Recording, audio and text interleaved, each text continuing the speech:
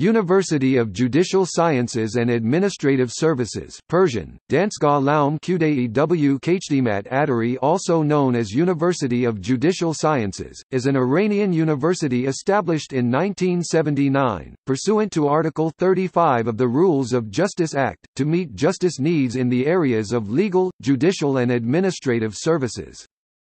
Most of the judges in Iran are graduates of the University of Judicial Sciences. In addition, a significant number of attorneys in law enforcement, judiciary and administrative services are graduates of this university.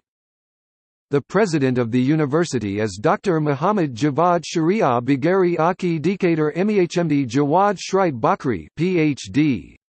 in international law.